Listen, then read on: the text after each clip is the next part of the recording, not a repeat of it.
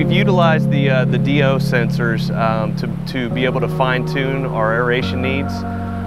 In addition to that, we've strategically located the ammonia sensors to be able to trim that back even further, because we found at times that you can get away from that conventional safety factor of 2 milligrams per liter everywhere in an aeration basin, and we found locations to where we can actually go below 2 and still completely nitrify in our system.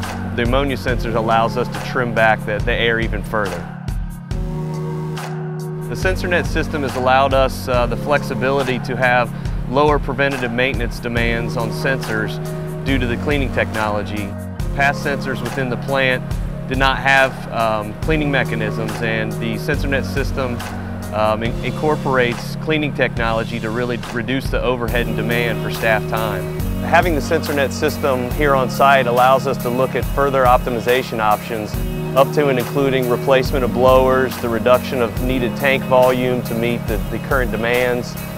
So it's really provided a next level tool for us to make decisions and to further optimize process, meet permit, and save money in the long run.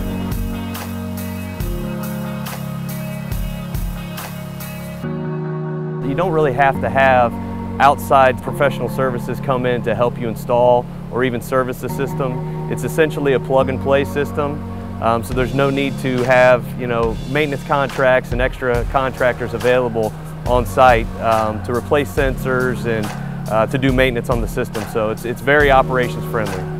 Our receiving stream, the Great Miami River, is under much scrutiny for nutrient management. We anticipate to have some type of nutrient restriction up to and including nitrogen and phosphorus in the near future, and we look to incorporate some type of controls within the SensorNet system to track those parameters.